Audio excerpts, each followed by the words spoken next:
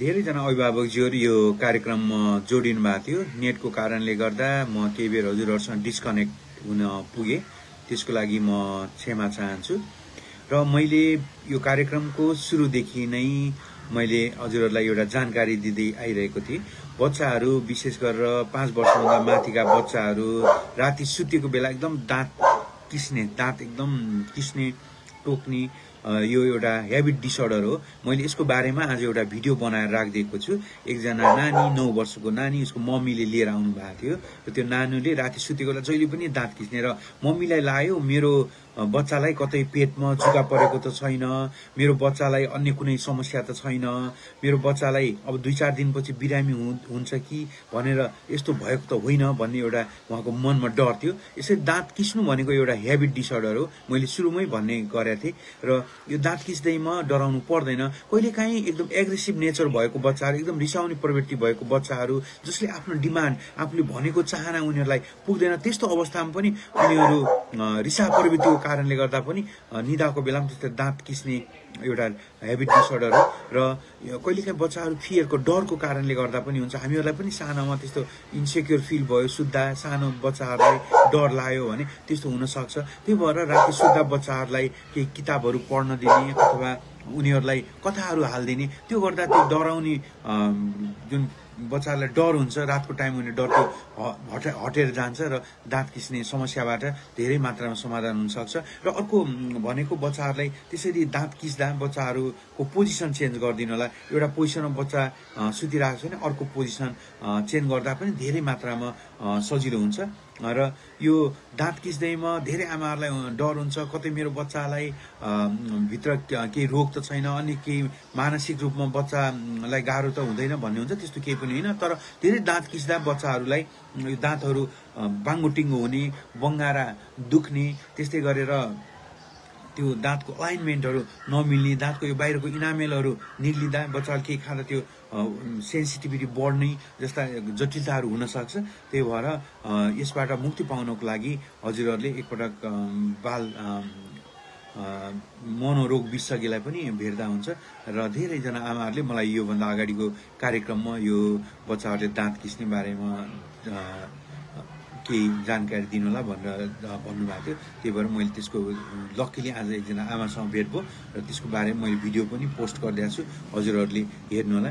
र धेरैजना अभिभावकजीहरू यो कार्यक्रममा जोडिनु भएको छ, सबैजनालाई म धन्यवाद दिन चाहन्छु। परवेशी, गीताजी, सुन्दाजीले आरामै सीतारामजी, सबैजनालाई म नमस्ते सीताराम दाई होइन, नमस्ते ल हजुरलाई नमस्ते। गीता छ मेरो नानी 5 मन्थ बेबीको 10 केजी वेट छ, नानी फर्किँदैन, 5 महिनाको तल्लो। एकपल्ट थाइरोइडको जाँच गराउनलाई, थाइरोइड फङ्सन टेस्ट हजुरले गराउनु भएको छ नि, एकपल्ट थाइरोइडको जाँच गराउनलाई। जसुजीलाई नमस्ते, कमलाजीले डक्टर नमस्ते, जसुजीलाई नमस्ते, रमेशजीलाई नमस्ते, बडुजीले डक्टर मेरो नानी 7 महिनाकोमा जन्मेको हो, अहिले 6 महिना भयो, अब केहीबाट पल्टिन बस्न थाल्छ भनिदिनु न, बच्चा कहिलेदेखि पल्टिन बस्न सक्छ लेख्नु भयो होला। 7 महिनामा जन्मेको, 6 महिना भयो अहिले। कोही बच्चाहरू प्रिम्याचुर बेबी अलिकति ढिला पनि त्यस्तो पल्टिने गर्न सक्छ, चिन्ता नगर्नु होला। परवेशजीले लेख्नु भएको छ मेरो 7 महिनाको नानी के खुवाउनु मिल्छ, के कति टाइम खुवाउनु पर्छ भनेर परवेशजीलाई धन्यवाद छ। मैले यसको बारेमा एउटा भिडियो बनाएर राखिदिएको छु, परवेशजी फेसबुकमा गएर हेर्नु होला है, धन्यवाद छ। युट्युबमा पनि छ त्यो भिडियो, हेर्नु होला। परुजीलाई नमस्ते, कविताजीलाई नमस्ते, सुस्मिताजीले 6 मन्थको बेबीले राति सुत्ने बेलामा खोकी लाग्छ, के मेडिसिन? त्यसै सानो बच्चालाई सकभर औषधिहरू प्रयोग गर्नु हुँदैन, पानीको भाप दिनु होला, डक्टरको सल्लाह बिना औषधि खुवाउनु हुँदैन। कल्पना त्रिसाजीलाई नमस्ते, कल्पनाजीले नियमित डक्टर मेरो बेबी 3 महिनाको भयो, जन्मिँदाखेरि 2 केजी थियो, अहिले आज भोलि 4.5 मात्रै छ, 2 केजी बच्चा, 3 महिनामा 4.5, राम्रो छ, तौल राम्रो छ। सरुजीलाई नमस्ते, जसुजी लेख्नु आज बेबी 10 महिनाको भयो, हेमोग्लोबिन 7 छ, हेमोग्लोबिन कम छ भने एकपल्ट डाक्टर साहबलाई देखाउनु होला। हेमोग्लोबिन रगत बढाउने औषधि खुवाउनु पर्ने हुनसक्छ। र अर्को कुरा भनेको बच्चाको के कारणले रगत कम भयो, बढ्ने बच्चाहरूको पनि शरीरमा रक्त अल्पता हुन सक्छ, त्यही भएर त्यो चेक जाँच गर्नु जरुरी हुन्छ। सुन्ताजीले लेख्नु आज सर मेरो बेबी 18 महिनाको भयो, उसको वेट गेन नै भएको छैन, एकपल्ट डाक्टरलाई चेक जाँच गराउनु होला। सबैजना अभिभावकज्यूहरूलाई म अनुरोध गर्न चाहन्छु, हजुरहरूले कम्तीमा पनि महिनामा एकपटक बच्चा 6 महिना हुँदासम्म र त्यसपछि कम्तीमा पनि 2 देखि 3 महिनामा आफ्नो बालरोग विशेषज्ञलाई बच्चा 1 वर्ष नपुग्दासम्म नियमित रूपमा देखाउनु होला। नर्मली त्यो खोप लगाउने टाइममा हजुरहरू हस्पिटल जानुहुन्छ, त्यति बेला यसरी खोप लगाउने टाइम बनाइएको छ कि त्यति बेला हजुरहरूले फलोअपमा आफ्नो डाक्टरलाई स्वास्थ्य परीक्षण गराउन जरुरी हुन्छ। शोभाजीलाई 1 महिनाको नानीले धेरै भमिट हुन्छ, डाक्टर नर्मली शिशुहरूलाई स्तनपान गरेपछि यसो गरेर बर्पिङ गर्नु होला, उनीहरूले डकार्छ र त्यो ग्यास्ट्रो एसोफेजियल जुन रिफ्लक्स हुन्छ त्यसबाट धेरै मात्रामा समाधान हुन्छ। विमलाजीलाई नमस्ते। सलिनाजी थापा लेख्नु भएको, डाक्टर साहब नमस्ते, मेरो बेबी 2 महिना पुग्न लाग्यो, जन्डिस अहिलेसम्म राम्रोसँग सन्चो भएको छैन, 45 दिनको, कोही बच्चाको अलिकति ढिला जन्डिस ठिक हुनसक्छ, शरीरमा जन्डिस ठिक भइसक्यो तर आँखामा अलिकति पहेँलोपन रहन सक्छ, जसरी एउटा सेतो रुमालमा बेसा राख्यो भने त्यसको दाग जान टाइम लाग्छ, त्यस्तै कोही बच्चाको शरीरमा ब्लडमा कम भइसक्यो तर आँखाको त्यो स्टेनले गर्दा धेरै आमाहरूलाई चिन्ता हुन्छ। तैपनि हजुरको मनमा त्यस्तो डर छ भने एकपल्ट डाक्टर साहबलाई भेटेर चेक गराउनुला। सुस्मिता, डाक्टर साहब मेरो नानी 6 महिनाको छैन, खोकीको लागि मेडिसिन दिनु होला के? मेडिसिन चेक नगराएर त्यसरी औषधि दिन मिल्दैन, एकपल्ट डाक्टर साहबलाई चेक जाँच गराउनु। निशाजी, स्मृति, सबैजनालाई नमस्ते। यो कार्यक्रममा धेरैजना आमा बुवा, हजुरआमाले मलाई फलो गर्नुहुन्छ, सबैजनालाई म हृदयदेखि धन्यवाद दिन चाहन्छु। मैले आफूले भ्याए जति उत्तर हजुरहरूलाई दिन कोसिस गरिरहेको हुन्छु र हजुरहरूले कोही अभिभावकज्यूले प्रश्न दिन सकेका छैन भने पछि खाली भएको बेला म हजुरलाई रिप्लाई दिनेछु। आशाजीले मेरो नानी 17 दिनको एकदम तन्काएर एकदम कञ्च के हो भनेर लेख्नु भएको रहेछ। नर्मली बच्चाहरू कञ्चन आशा कटेल चिन्ता गर्नु पर्दैन, बच्चाहरूले स्तनपान गर्ने बच्चाले हावा पनि खानुहुन्छ, त्यही भएर उनीहरू कन्ने गर्छ। पूजाजीले सर एयर क्लिन गर्ने औषध के होला भने साधारण त्यो एयरबडले कान सफा गरिदिनु होला र वाक्स डिजोल्भेन्टहरू राख्नु मिल्छ। त्यो कानमा केही त्यस्तो फोहोरहरू छ भने डाक्टर साहबले कान हेरेर चेक गराएर मात्र दिनु होला। हेलो नमस्ते। हेलो डाक्टर साहब नमस्ते। हजुरको आवाज आएन। हेलो हेलो डाक्टर साहब नमस्ते। हेलो एकैछिन रोक्नु है।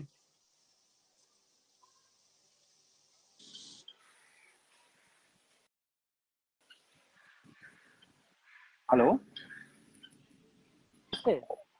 नमस्ते हजुर, भन्नुहोस् त। डाक्टर साहब यो मेरो साली नानीको बच्चा कि प्रिटम जन्मेको होइन, अस्ति भर्खर 1 हप्ता प्रिटम जन्मेको। सुरुमा चाहिँ हल्का जन्डिस देखिएको थियो होइन, अस्ति घरमा ल्याउनु भएको, आज चाहिँ हस्पिटल भर्ना गर्नुपर्छ भनेर हस्पिटल लिएर जानुभएको छ। त्यो जन्डिसको हाई लेभल कति खतरा हुन्छ र कस्तो हुन्छ होला डाक्टर साहब, त्यो अलिकति होइन। अब डाक्टर साहबहरूले भर्ना जन्डिस धेरै छ भने त्यसलाई फोटोथेरापी भन्ने एउटा लाइटमा राखेर मसिनमा 1 दिन 2 दिन राख्नुपर्छ। त्यसले त्यो जन्डिसलाई सोच्न मद्दत गर्छ। त्यो धेरै जन्डिस बढ्यो भने त्यसले बढ्ने बच्चाको दिमागमा नराम्रो असर पुर्याउन सक्छ, कर्निक्टेरस हुन सक्छ, बच्चा पछि गएर सुस्त मनस्थितिको हुने सम्भावना हुन्छ। त्यही भएर डाक्टर साहबले यदि भर्ना गर्ने भन्नुभएको छ भने ढुक्क भएर भर्ना गराएर डाक्टर साहबको सल्लाह अनुसार फोटोथेरापी लाइटमा राख्नु होला हजुर है। रमेशजी फोटोथेरापी गर्नुभएको छ अरे, अनि त्यो खतरा कतिको हुन्छ नि डाक्टर साहब? होइन, खतरा डाक्टर साहबको सल्लाह अनुसार हजुर चल्नु पर्यो। अब नर्मली बच्चालाई फोटोथेरापीमा राखेर जन्डिस कम भयो भने त त्यो खतरा मुक्त हुन्छ है। अब बच्चाको अन्य समस्याहरू के छ मैले त्यो ठ्याक्कै हेर्नु त पाएको छैन, र हजुरको कुरा अनुसार जो बच्चालाई जन्डिस छ, जन्डिस भएपछि उसलाई पहिलो गर्ने भनेको फोटोथेरापी लाइटमा राख्ने हो। थोरै जन्डिस छ भने हामीले त्यतिकै पनि त्यो ठिक हुनसक्छ। मैले अघि पनि भने यो ब्रेस्टभन्दा माथि छ भने। र अर्को कुरा कति जन्डिस खतरा हुन्छ भने उसको तौल अनुसार पनि हुन्छ, तौल अनुसार र बच्चाको उमेर अनुसार 2 दिन 3 दिन 4 दिन त्यो उमेर अनुसार पनि त्यो एउटा रेन्ज हुन्छ, एउटा ग्राफ हुन्छ। त्यो ग्राफ अनुसार प्लट गरेर त्यसलाई प्लट गरेर हेर्नुपर्छ हजुर है। 16 एमजी रहेछ सुरुमा। बच्चाको तौल कति छ? बच्चाको तौल चाहिँ 1800 ग्राम। 1800 ग्रामको बच्चा 16 भनेको धेरै नै हो। हजुरले फोटोथेरापी गर्नै पर्ने हुन्छ। त्योभन्दा पनि बढ्न लाग्यो भने कहिलेकाहीँ ब्लडै चेन्ज गर्नुपर्ने अवस्था पनि आउन सक्छ। त्यही भएर फोटोथेरापी डाक्टर साहबको सल्लाह अनुसार फोटोथेरापी गराइहाल्नु है। बच्चाको ब्लड ग्रुप चाहिँ एउटै हो फेरि? ठिक छ, राम्रो। त्यसो भए बढ्ने सम्भावना अलिक कम नै हुन्छ। त्यही भएर हजुरले जचाइहाल्नु। र एउटा थाइरोइडको जाँच गराएको छैन भने थाइरोइडको जाँच पनि सायद डाक्टर साहबले भन्नुभयो। कहाँदेखि फोन गर्नुभयो हजुरले? म यहाँ बुटोलदेखि, तर सालीको बच्चा चाहिँ पोखरामा। म बुटोलदेखि ए ठिक छ ल हजुरको एकदम लागि हजुर भएको कारणले हजुरलाई फलो भएको कारणले मैले हजुरलाई डक्टर ए हस् नगर्नु होला। हस् होइन धन्यवाद छ हजुरलाई है ल मलाई खुसी पनि लाग्यो हजुरहरूलाई बधाई शुभकामना पनि छ है त हस् धन्यवाद। Thank you so much.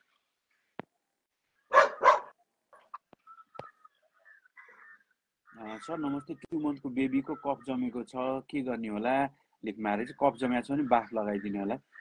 दिलमा आइदिने नमस्ते मेरो नानी 8 महिना कि छन्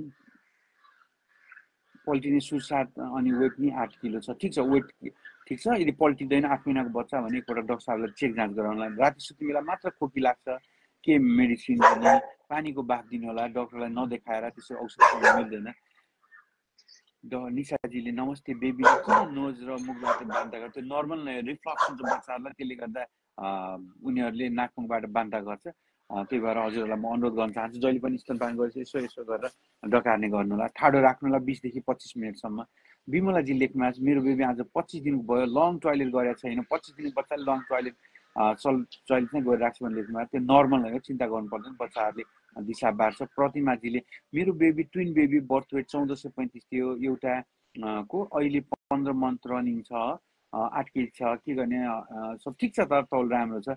सबैजना अभिभावकज्यूहरूलाई म यो स्वास्थ्य सम्बन्धी कार्यक्रममा स्वागत गर्न चाहन्छु। मैले हजुरहरूसँग प्रत्यक्ष लाइभमा जोडिएर हजुरहरूको मनको जिज्ञासा मेटाउन पाउँदा साँच्चै मलाई आनन्दको महसुस हुन्छ र हजुरहरू जतिसक्यो यो कार्यक्रम सेयर गरिदिनु होला मेरो यति मात्र हजुरहरूलाई अनुरोध। हजुरहरू जतिसक्यो धेरै आमा सयौं आमाहरू जोडिनु भएको छ खै त हजुरहरूको सेयरिङ नै पुगेको छैन एकपल्ट सबैजनाले सेयर गर्नुहोस् त ल 100 जनाले नै एकपल्ट सेयर गर्नुहोस् त हजुरहरूले सेयर गर्यो भने दूरदराज भएको आमा बुवा हजुरबुवा हजुरआमाले यो कार्यक्रमको भरपूर फाइदा उठाउन सक्नुहुनेछ र हजुरले आफूले जानेको कुरा अरूलाई सेयर गर्नै पर्छ र यो स्वास्थ्य सम्बन्धी कार्यक्रम एकदम संवेदनशील आमाहरूको मनमा लागेको कुराहरूको जिज्ञासा मेटाउने यो एउटा थलो नै बनेको छ र त्यही भएर सबैजना अभिभावकज्यूहरूलाई म अनुरोध गर्न चाहन्छु हजुरहरूले एउटा मात्रै सहयोग गर्नु भनेको हजुरहरूले यो कार्यक्रम जति सक्यो सेयर गरिदिनु होला।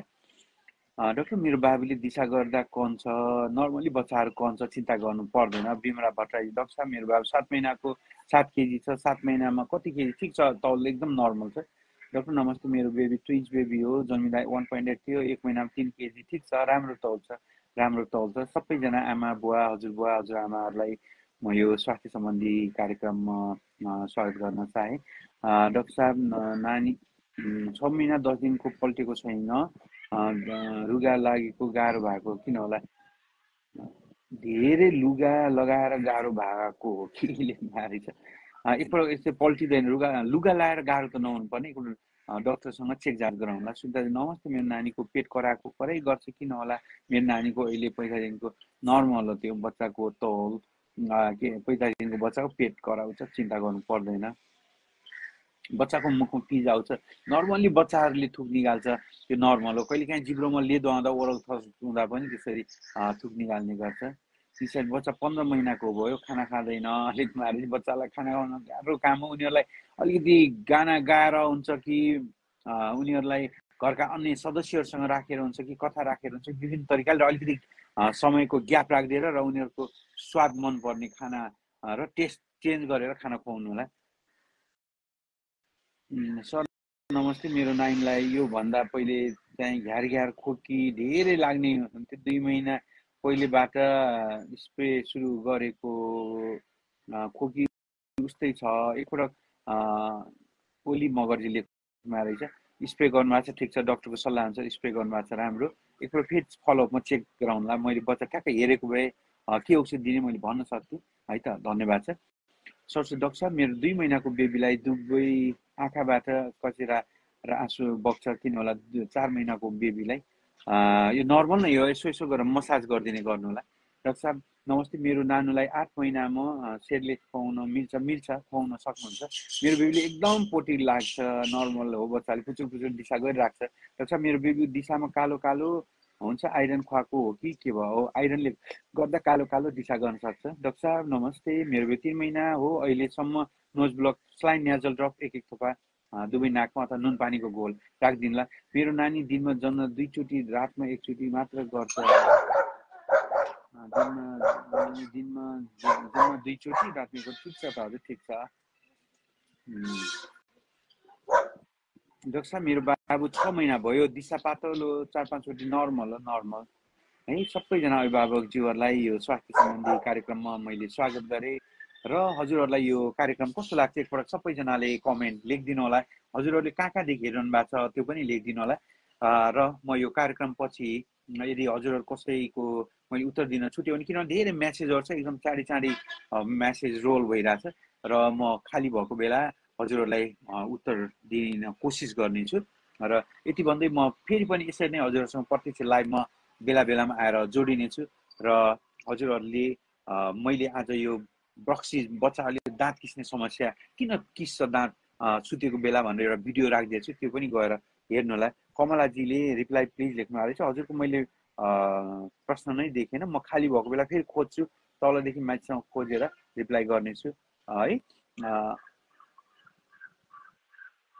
निशाजीले एकदम राम्रो लाग्छ डाक्टर, म चितवनबाट, धन्यवाद छ हजुरलाई। सुब्बाजीलाई नमस्ते, राम्रो लाग्छ त रिप्लाई दिनु न सर। गीताजीको प्रश्न मैले भेटेन त गीताजी, हजुरको गीता चन्दजीको प्रश्न मैले भेटेन। पूजा डाक्टर मेरो नानीको हरियो दिशा गरेको छ कि नर्मल हो, त्यो बच्चाहरूले दिशा हरियो गर्न सक्छ, नर्मल हो। गीता चन्द लाइभमा जोडिनुहोस् कि हजुरको मैले देखेन।